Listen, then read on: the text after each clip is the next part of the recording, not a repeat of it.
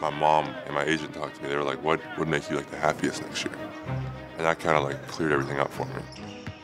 There was no doubt it was Purdue in my head. It was a no-brainer that I'd have the most fun like if I just came back for Purdue.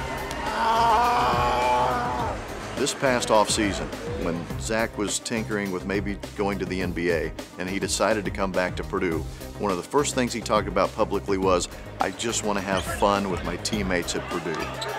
Zach Edey is just flexing his muscles out here. He is going to work. It's been fun to see him come out of his shell a little bit. You see the smile on the face, you see the loud yells and groans after dunks. I think that Zach's been a little more animated this year just because of how hungry he is. As you get in the moment, you feel some type of way, but for sure when I see my teammates doing that, like Braden's got his little thing, and definitely when I see them doing that, I'll get like a little energized, like ready to go. So that's probably what they feel too. I can't imagine being in his shoes, being the reigning National Player of the Year, and knowing that every time you step on the floor, you're expected to be the best player on the floor, every single time. But it doesn't seem to bother him at all. There's a lob, and there is Big Maple. He just seems to be having the time of his life. Oh, Edey gets on the floor. Jones, the attack, and the finish. I mean, this is 7-4, getting on the floor. Purdue had a fairly comfortable lead, so if he doesn't dive at that point, I don't think a whole lot of people even give it a second thought. But the fact that he did choose to dive on that particular play just speaks volumes about how much fun he's having at Purdue. I definitely have more fun on the court this year.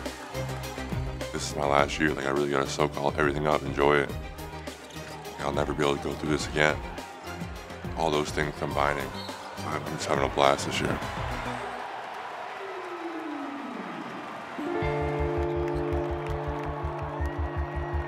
Until you have been a part of the Purdue-Indiana basketball rivalry, you cannot fully comprehend how emotionally exhilarating it is. One of the best rivalries in college basketball history, Purdue and Indiana. Certainly if you don't grow up in the state of Indiana, it is tough to comprehend. I wasn't aware of the Purdue-Indiana rivalry before I got here. My favorite rivalry was Toronto Maple Leafs, Montreal Canadiens, hockey. That's like the big thing, especially in Toronto. Rivalries, they're good for both teams. Really fuels you. But it also kind of gives you like a villain almost, like you're always working to like be better than them. You want, like for Purdue, it's like we want to own the state. I think you have to go through your first Purdue-IU game to kind of realize what that rivalry means. Until you step on the court and go through it, you have no idea.